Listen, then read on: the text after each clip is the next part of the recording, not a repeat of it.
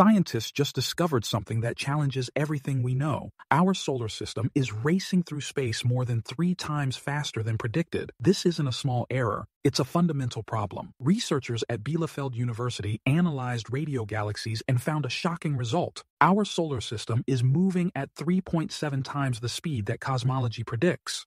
Statistical significance is over 5 sigma. This isn't measurement error. It's real. As the solar system moves through the universe, it creates a headwind. More radio galaxies appear in our direction of travel. Radio galaxies emit radio waves that penetrate dust-blocking visible light. Researchers mapped their distribution and found an anisotropy, a lopsided pattern revealing our direction. The problem? The pattern is 3.7 times stronger than expected. According to the standard model, matter is distributed uniformly throughout the universe, but it's not. 2 possibilities, both troubling. First, our solar system really is moving 3 times faster. If true, we need to recalculate fundamental assumptions about the universe's structure. Speed affects how we measure distances, expansion rate, and dark matter distribution. Second possibility, radio galaxies aren't distributed uniformly. The standard model assumes the cosmological principle that the universe looks the same in all directions at large scales. If matter isn't uniform, that principle breaks. If the cosmological principle is wrong, the entire standard model needs revision. This isn't the first time this anomaly appeared. Quasar studies showed the same effect. Infrared data confirmed it. Multiple independent observations converge. Something is off. If our solar system is moving much faster,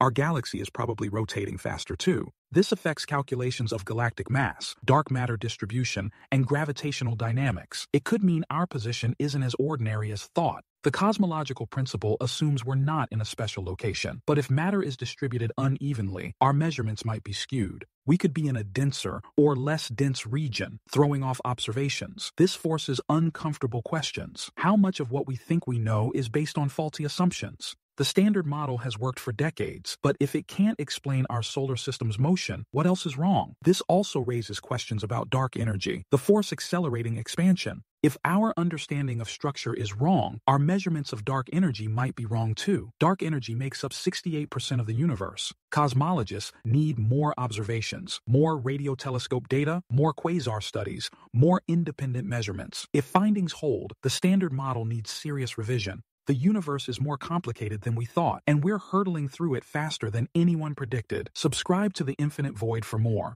Comment below, and don't forget to like the video.